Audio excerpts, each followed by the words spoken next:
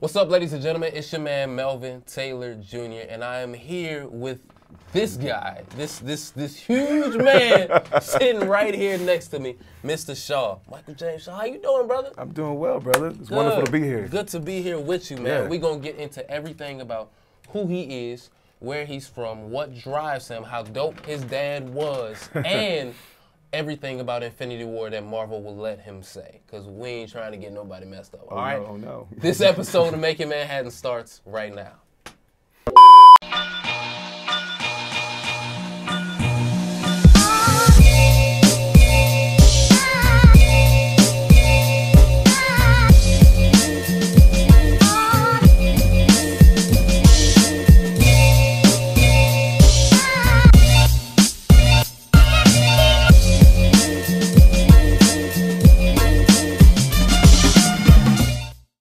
Okay, so film will be the way you go. Well, I guess before we roll into the big reason and why we're having a lot of this conversation before. So you were in Constantine. Yeah, man. Yes, sir. That was a great time. Please indulge. Let us know. How was it?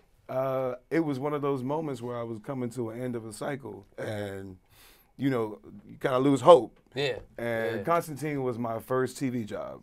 Really? Yeah, man. Okay. Yeah. I had been out of school for maybe like a year and some change, and that happened like that. I went in on a Thursday. I was on a plane that next Friday. Boom, in Atlanta shooting, man.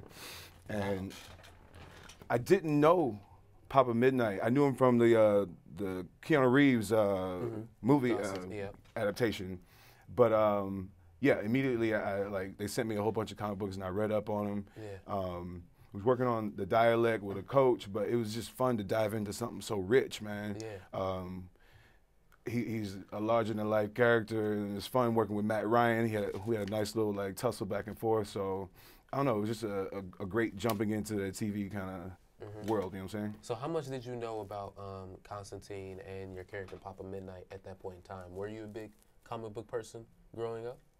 I was, but I did not read Constantine when I was a kid. I used to read more Image, Witchblade, Fathom. Yeah, okay. That was more my speed. Okay, yeah. Awesome. Until next time, ladies and gentlemen, we'll see you. Stay blessed, stay favored, always stay tailored. All right. Peace out.